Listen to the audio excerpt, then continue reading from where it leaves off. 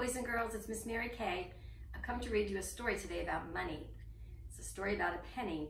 Do you know what a penny is? It's the brown coin, and it's worth 1 cent. And this is a story about Benny's pennies. Benny McBride had 5 new pennies. What should I buy, he asked. Buy something beautiful, said his mother. Buy something good to eat, said the brother. Buy something nice to wear, said his sister. Woof, woof, said the dog. Meow, said the cat. Okay, said Benny, I will. So Benny McBride, with 5 new pennies, strolled out into the morning sun. A woman was cutting roses. Her name was Mrs. Hill. Will you sell me a rose, asked Benny. Will you sell me a rose for a penny? Yes, I will, said Mrs. Hill.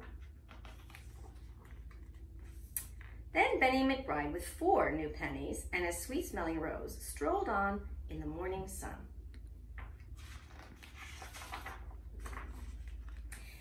A girl was baking cookies. Her name was Lucy May. Will you sell me a cookie, asked Benny. Will you sell me a cookie for a penny? A cookie for a penny? Okay, said Lucy May. Then Benny McBride, with 3 new pennies, a sweet-smelling rose, and a soft, warm cookie, strolled out into the morning sun. A boy was making hats. His name was Michael Bess. Will you sell me a hat, asked Benny. Will you sell me a hat for a penny? Yes, oh yes, said Michael Bess. How many pennies did he have now? Then Benny McBride, with 2 new pennies, a sweet-smelling rose, a soft, warm cookie, and a fine paper hat, strolled on in the morning sun. A butcher was cutting meat. His name was Mr. Hopper.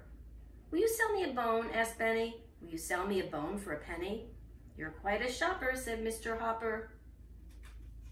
How many pennies now?